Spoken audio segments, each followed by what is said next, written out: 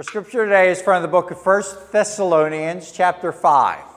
I don't have chapter 5 listed there, but it's chapter 5, verse 14 to 24. 1 Thessalonians, chapter 5, verse 14 to 24. Let's pray.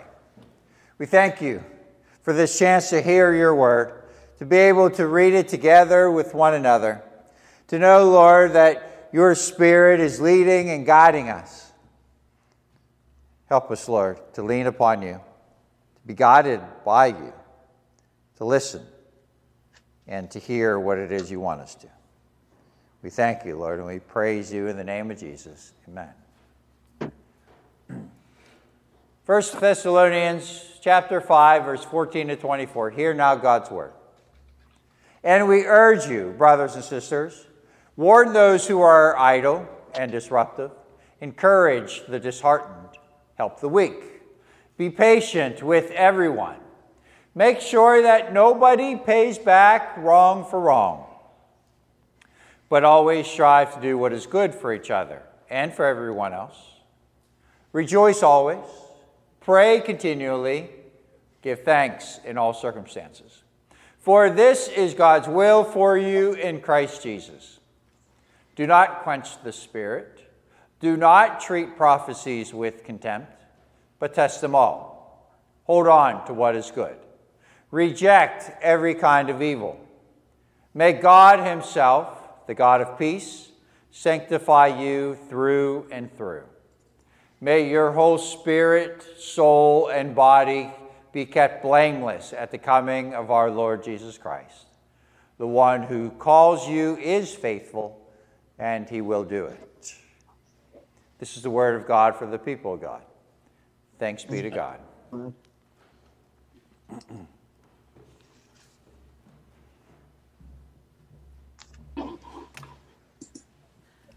One of the things I absolutely love about Jesus, about Christianity, is the amount of variety.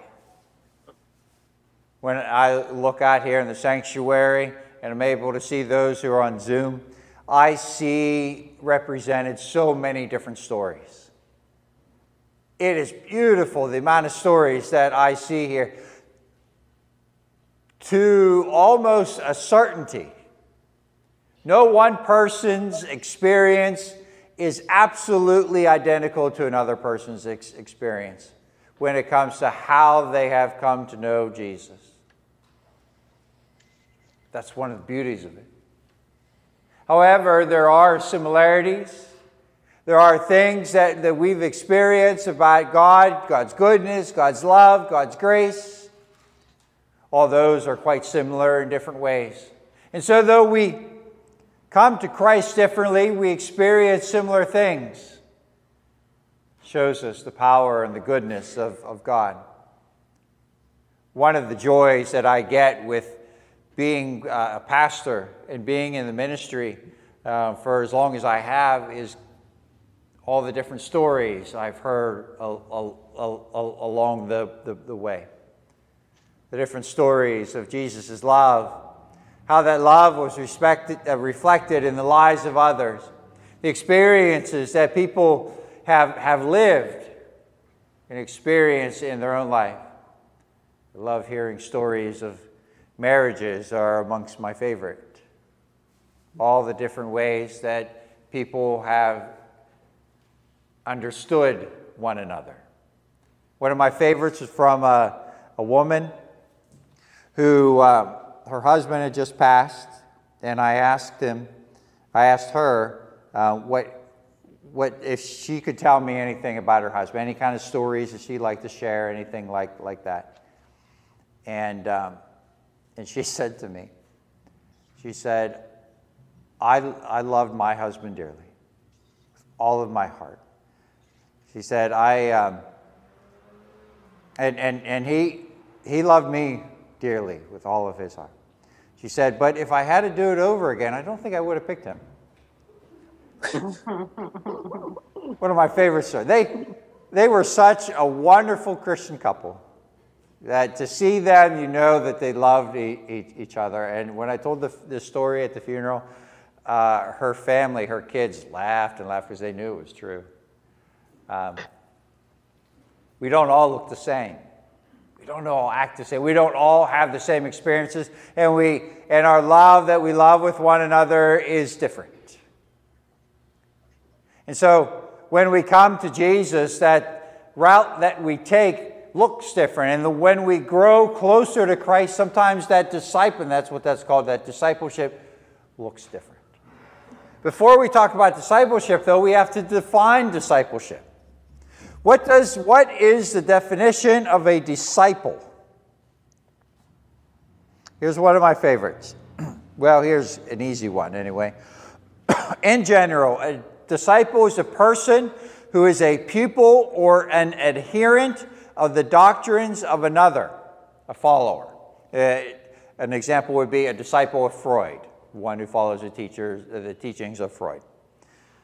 And here's another definition of disciple, is any follower of Christ. They would be considered a disciple. Now, I would argue against that. You can call yourself a Christian, but you're not necessarily a disciple. Here's a definition of disciple that I like. A disciple has been shown to be someone who follows the teachings, life, and aim of another until the person becomes like the master.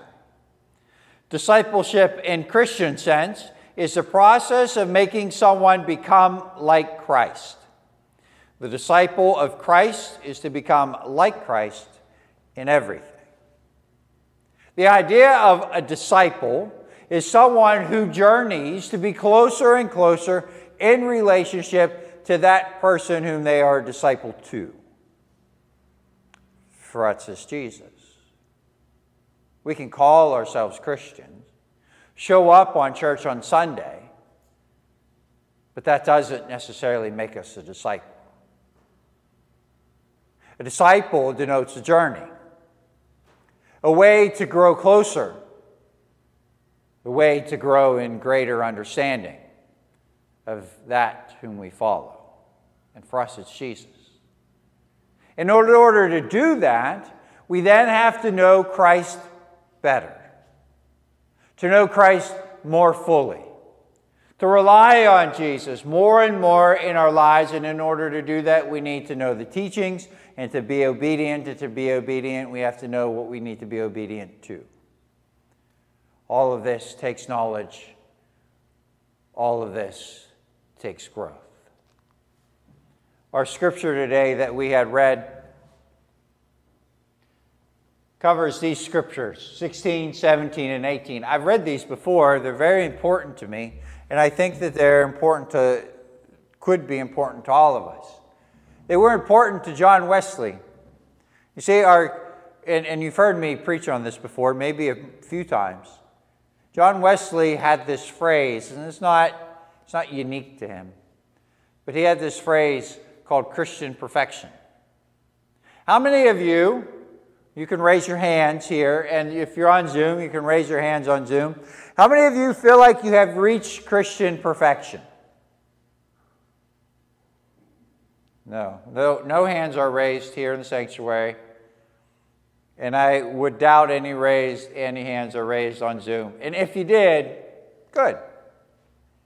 Christian perfection, as we understand it, and oftentimes define it ourselves, and why we don't raise our hands with any kind of certainty, is to be a perfect Christian. And for us, that means to not sin. We've all messed up. We've all sinned. We all fall short, and we all continue to do so. I've sinned in the past week. I pray one day that I don't. But until that day comes, I cannot say, with my definition, that I have reached Christian perfection. In fact, when I think about reaching Christian perfection, honestly, I get tired thinking about it. I become weary thinking that I will never make it. Sometimes we can get down thinking, what's the point? John Wesley's idea of Christian perfection, though, was slightly different, and he used this scripture in order to kind of guide his thoughts. Rejoice always, pray continually, and give thanks in all circumstances.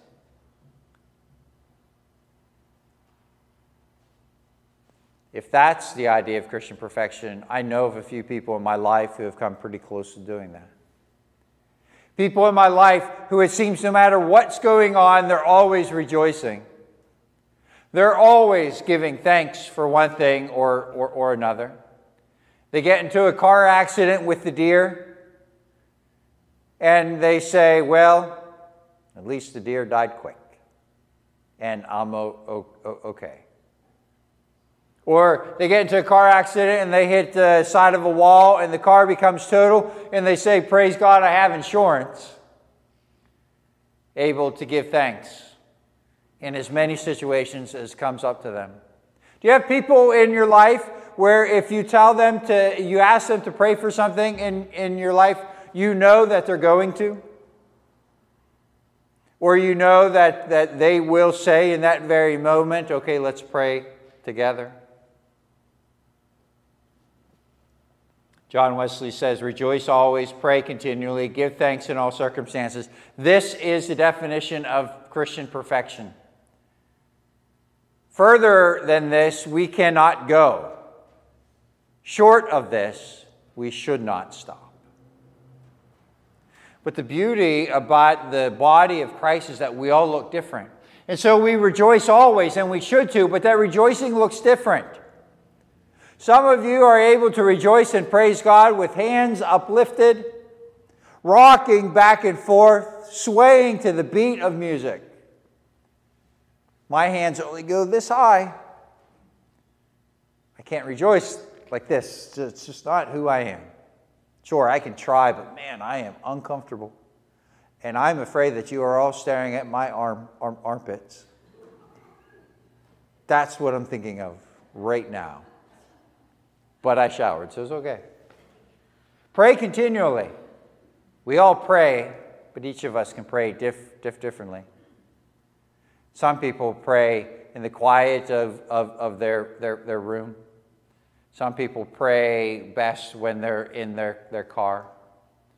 One of my favorite stories, it's not true, was of three pastors who were talking about the correct way to pray.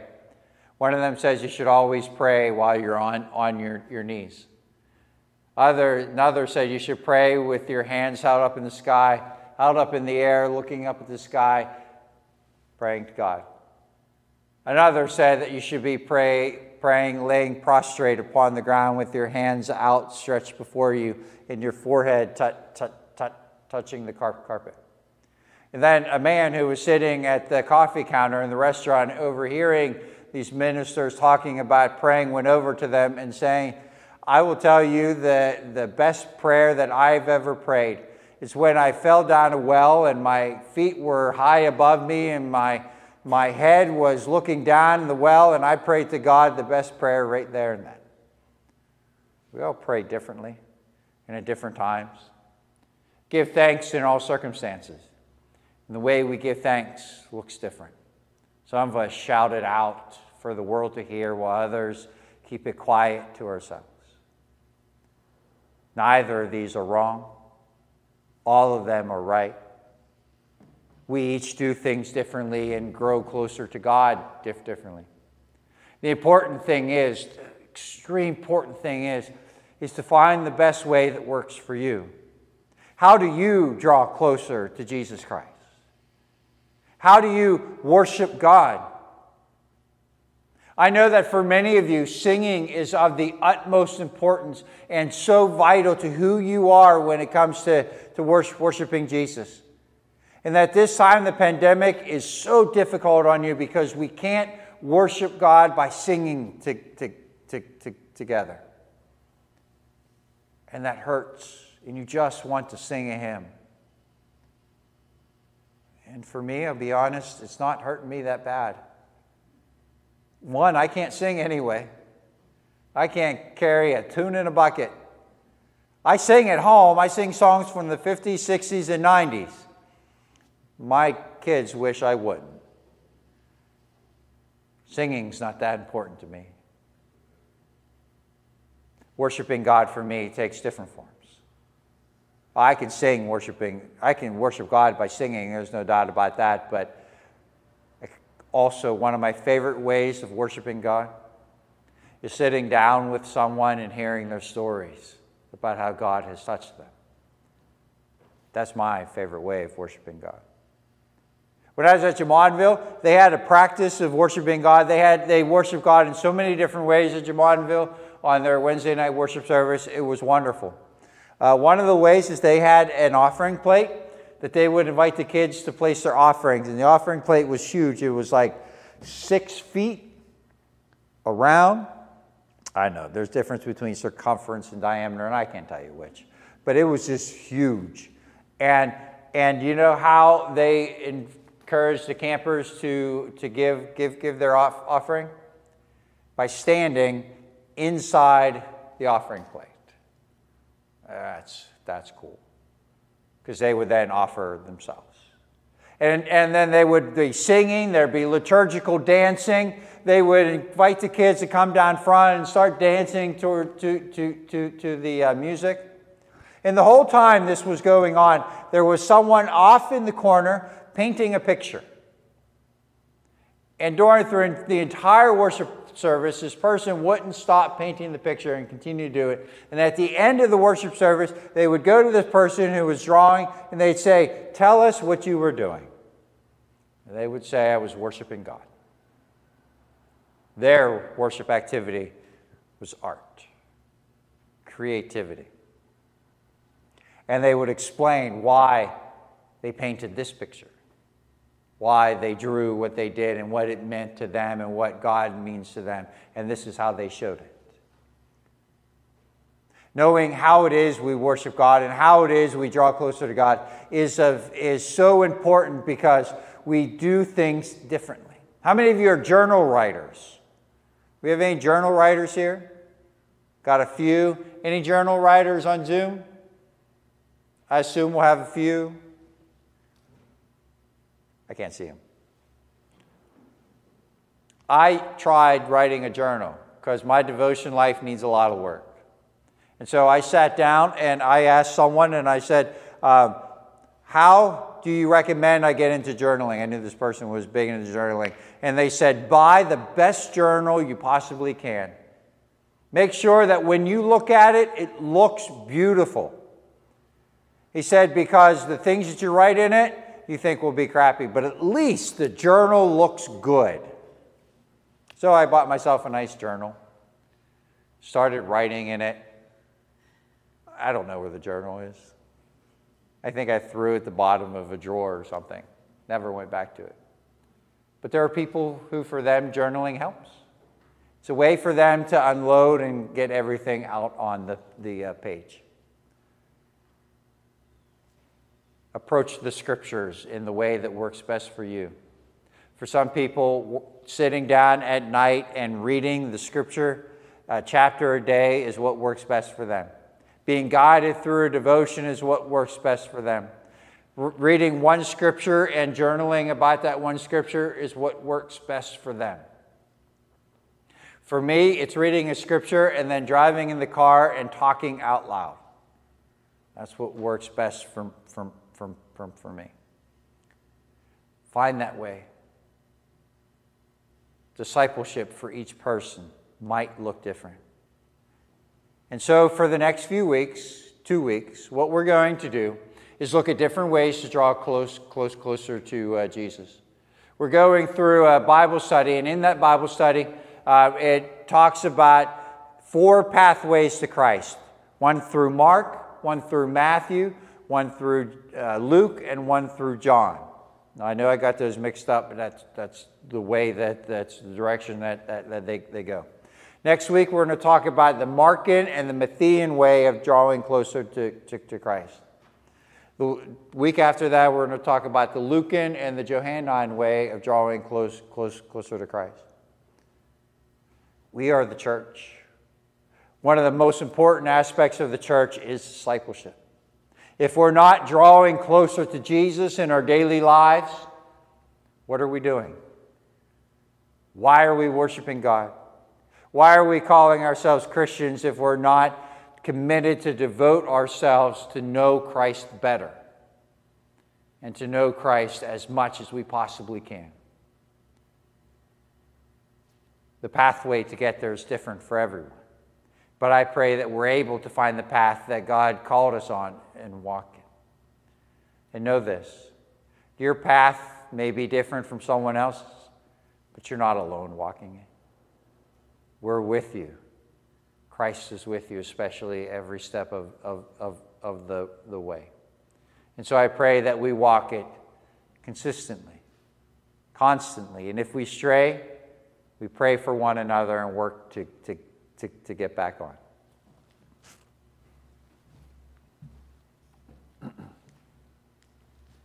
I leave you today with this benediction. To him who loves us and has freed us from our sins by his blood and made us a kingdom, priest to his God and Father, to him be glory and dominion forever and ever. Amen and amen. Go in peace, and I hope you all have a blessed, wonderful week.